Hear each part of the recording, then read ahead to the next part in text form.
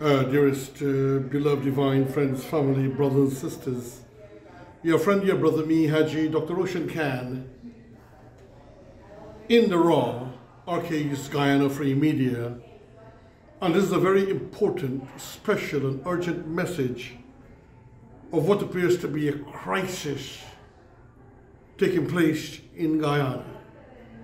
It has to do with the evolution of nefarious criminality.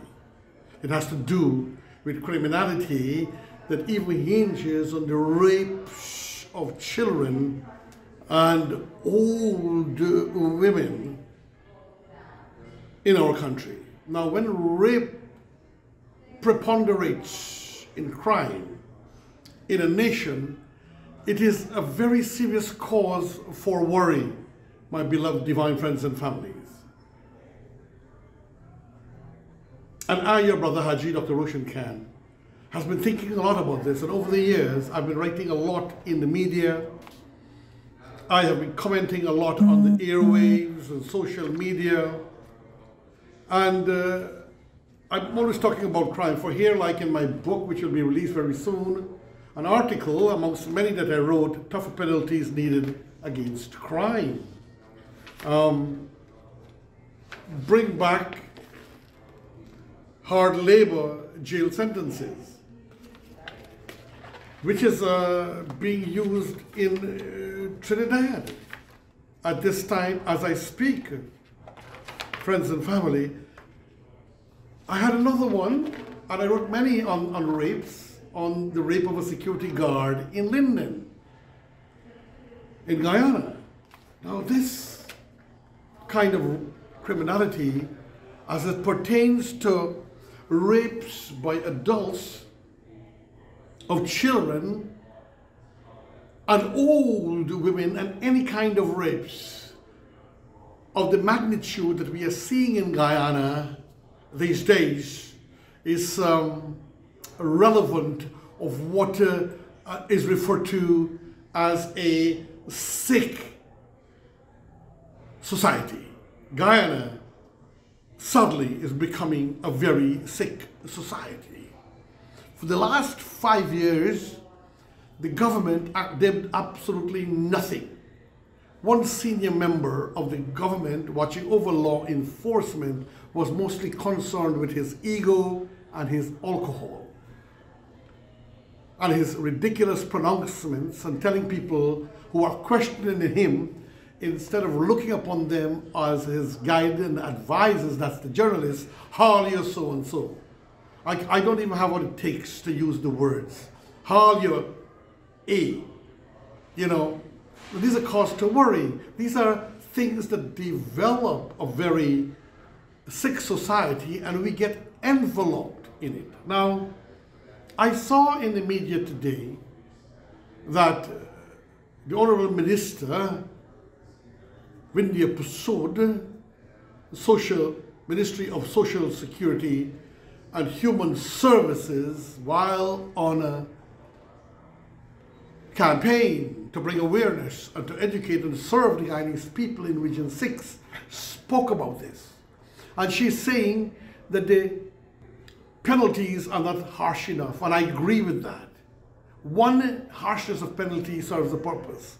Hoping to do studies, because I keep on hearing certain people saying studies, and those who are talking about these studies are people, if you observe, are pseudo-intellectuals who are looking out to make some money.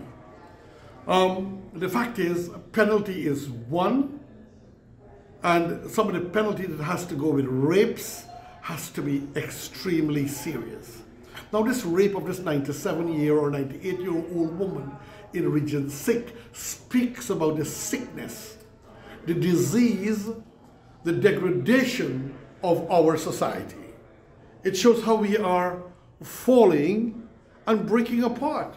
It shows that our nation is actually a dead nation, or that we are dying, and very little is being done. I know this government, with this Minister of Power that we have, in conjunction with the power that be in the Guyana Police Force, the Cabinet, and no other than His Excellency President Dr. Irfan Ali and former President Bara Jagdev, and the Master of Law and military procedure, Brigadier Mark Phillips, our honorable, beloved Prime Minister. Friends and families, Guyana is on the threshold of greatness.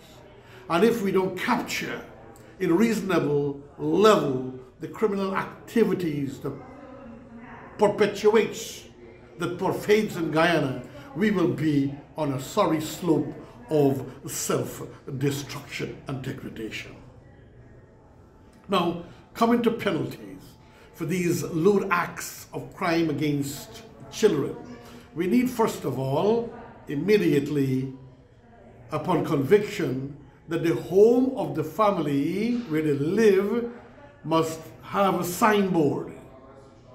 Herein lives a child molester. Herein lives a sexual predator, and has to be there by law and be posted up. And every time such a person, when they come out of jail, must report to the police station, whichever area they're going to. Going to prison does not mean that they have been rehabilitated. So working on rehabilitation is one, trying to get the guilt complexes to nurture and to grow while in prison through certain special programs might be useful, my divine friends and families. But we need drastic actions. Now, let us say, our bleeding heart liberals, and we seem to have a lot of that in Guyana. Suddenly they turn great liberals in support of the criminals, and particularly our Human Rights Association, which operates like an opposition to government, and which is more concerned with protecting the criminals, and which appears to be the expansion of criminality over law-abiding citizens and the law of the land. When they come out of the prison, if we can't post it up immediately, it must be posted by law on a material that can be really easily removed and posted at their homes, and the community needs to be informed. Now, in the country areas, particularly in Carriverton, we are still accustomed to the loud hailer. When movies are showing or political parties are having events, we need to use the same system to go around and educate the people as to the reality, as to what is taking place in Guyana, in that the sexual predator is being released. It needs to be announced.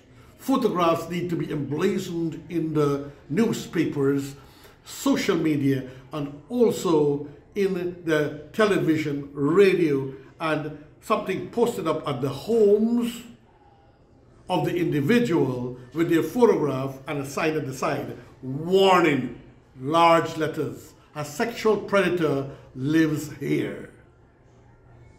This is a necessity. Secondly, we need to quickly move, and I'm calling on Dr. Irfan Ali, and we know in Islam, the religion of Islam, the veracity, the seriousness of criminal activities and how they are dealt with. Rapes are very serious. So I'm calling for laws to be created whereby it's life imprisonment with hard labor, monies to be used 50% for the upkeep in the prison, and 50% of the labor to go as a compensation to the family. It might not be good, some bleeding heart liberals might say, to want to give compensation or payment, but it will help them to have a better life and will help them to feel somehow better. So I'm saying 50% of the hard labor. Trinidad still practices hard labor, and we need to establish that again in Guyana. And for rapes of any kinds, we need to re-establish the barbaric whipping. So when they come out of jail, they will not be able to do these kinds of things anymore. And thirdly, hanging. They make a choice of the hanging. They either have life imprisonment with hard labor, being hanged by the neck until death, or castration, and about 5 or 10 years imprisonment. This is how I see it, friends and families, ladies and gentlemen, and I'm going to tell you, it seems to some of these sick people, including relatives, I know of a military man, a corporal, years ago, who raped his stepson. I think it was in Vreden Hope, the west coast of Demerara, a 2-year-old boy that was left with him in the hammock as the mother went, and the stepfather raped that little boy. I would have liked to know what happened to that man.